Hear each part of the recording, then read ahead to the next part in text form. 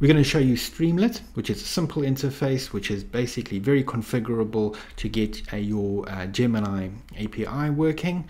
And it's a super simple setup, super simple install with a nice clean interface. Let's go. So what we're going to do today is show you the Streamlit version of connecting to Gemini. This is going to be hosted on your local computer, but you can deploy this to an app somewhere.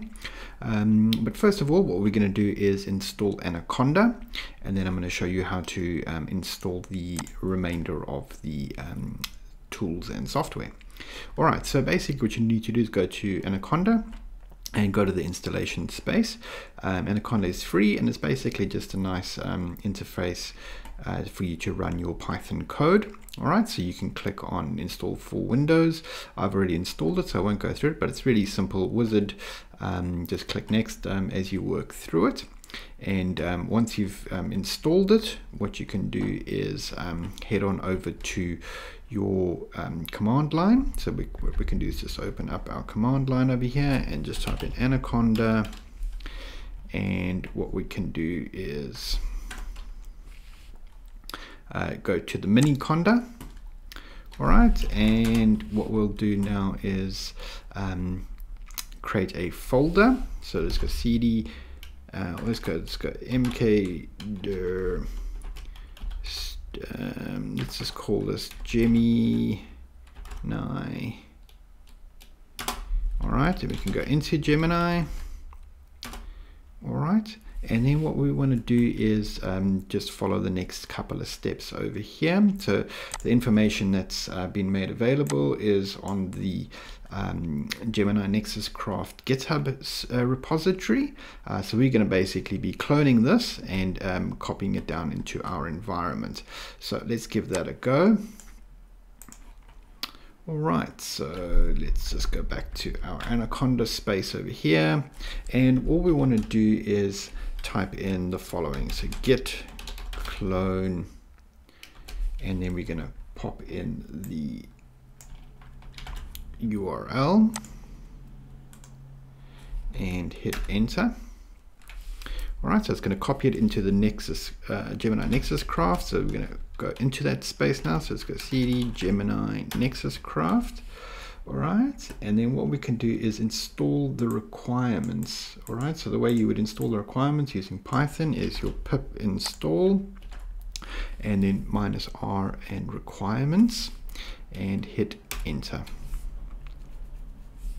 Right, this may take some time depending on if you've got the applications installed or not.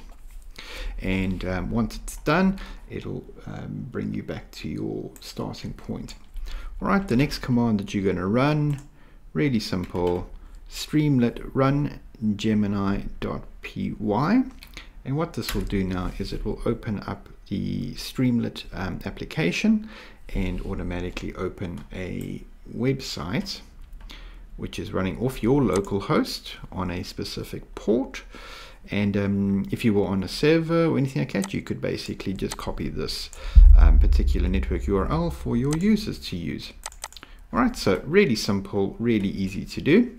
All right, so the first thing we need to do is click on which one we want to use. We want to use text or we want to use the provision. All right, but what we need is an API key. All right, so to get your API key, you would basically go over to your Gemini Studio. So let's just go here and go to ai.google.dev. All right, so head on over to ai.google.dev and really simple, click on Get API Key.